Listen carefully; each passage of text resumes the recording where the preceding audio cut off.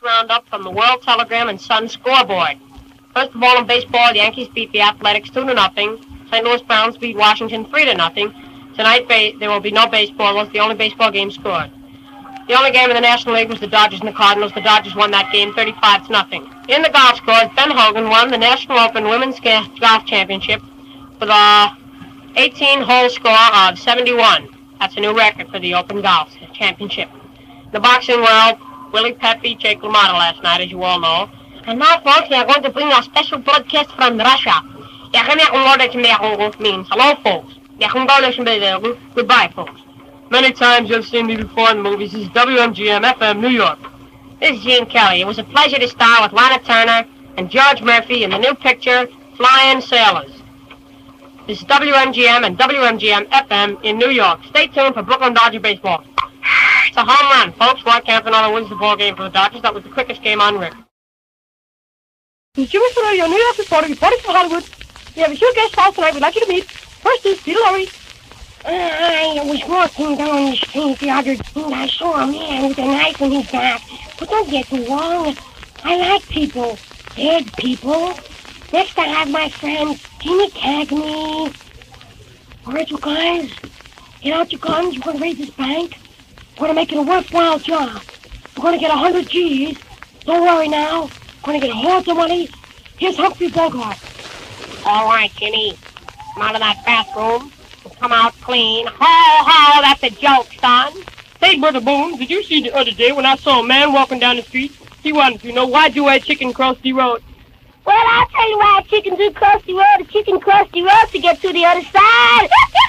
Oh, you eat sharp tonight, boy. Yes, sir. Why do a fireman wear red suspenders? You don't know?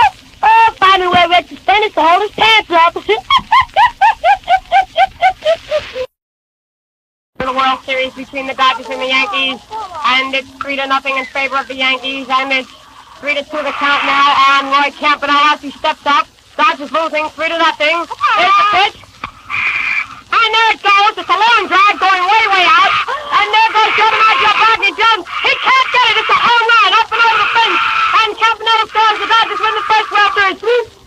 I'm wild again, beguiled again, a simpering, whimpering child again, bewitched, bothered, and bewildered are you. Did you ever see the time, Bob, when I saw my mother-in-law in her bloomers? Yes, you did. And you saw her, too. Ho, ho, ho, I threw her out the window. Ah, you brat! The Dodgers won the World Series, as you know. In the final game, Campanella hit a home run. Oh, yes, sir. Those Dodgers are certainly a good team, a wonderful team, a fine team. Oh, the team's got fine. This is George Carlin in the Waldorf Astoria lobby. There's a lot of celebrities here tonight. We're having a banquet for William Randolph Hearst Jr., and there's a lot of celebrities here from the press, from radio, television, stage, screen, and everything. You know most of them. We're going to introduce one of them to you now. Here's New York's favorite daughter, currently appearing on television with her own show 5 nights a week. She's making a personal appearance with her own movie, and she's in a few Broadway shows now, too, and she's making records for Decca. Here she is, Agnes Beery. Say a few words. Come over to my house, won't you? Come over to my house. Oh, come over and play. I've lots of playthings, darling. You ought to come on to my house, come on to my house. I'm switching the mic now back to George Carlin, the MC of the Master of Ceremonies. Thanks very much, Agnes. We only have a few seconds to go, so we're going to have to sign off, George Carlin reporting the news at 6 o'clock. Tonight we have news from Russia that Joseph Stalin has died during the sleep last night. It is approximated that he died at about 2 p.m. He had died from a bad heart. Looks like we're going to win the war after all. A new bomb is called the XYZ bomb plus 258YZF Cemento. It's a wonderful bomb and it can blow up the whole world.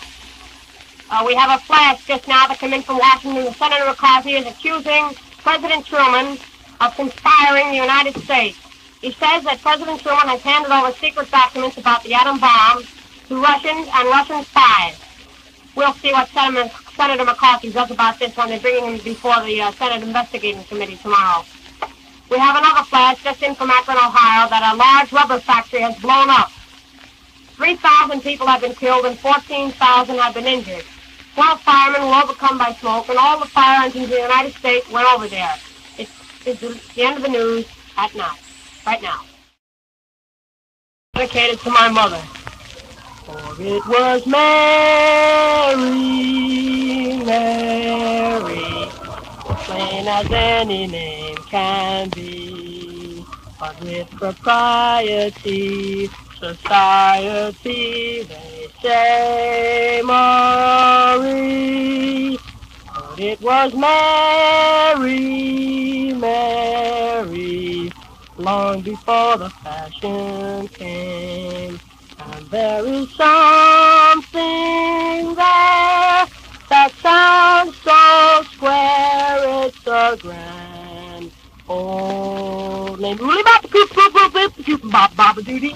He bop bam coop bop bop doody coop bop bop bop bop dee. He bop coop bop bop bop doody dee. Bop the boo bop the bop bop bop. Oobly up a coo, oobly up a cop, oobly bop bop bop, oobly up bop bop dee bop bop bop bop bop bop dee. He blop die, oobly oobly oobly oobly coo bop. I put on the table. Educated so far, be on the lookout for two juvenile delinquents. One named George Carlin, height 60 inches exactly, blue eyes, brown hair, scar across his face. And there's another boy, Teddy Dibble, short top, long nose, funny looking teeth, black eyes, no eyebrows, and green hair. Be on the lookout for these boys. They are dangerous. They are carrying slingshots. They are accused of purse snatching and slugging at 45th Street and Grand Avenue. Miss North Stop and Hurricane Officer to see. Let's go to press. Fast. And we now have a breath. Oh, wait a minute, folks. Here is Don Marvin Miller to tell you about our Woodbury Dead.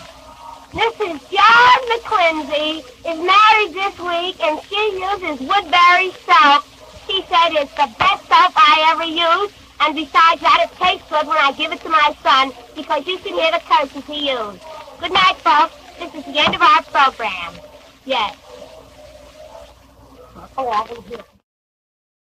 Talking to you from Pennsylvania Station in New York.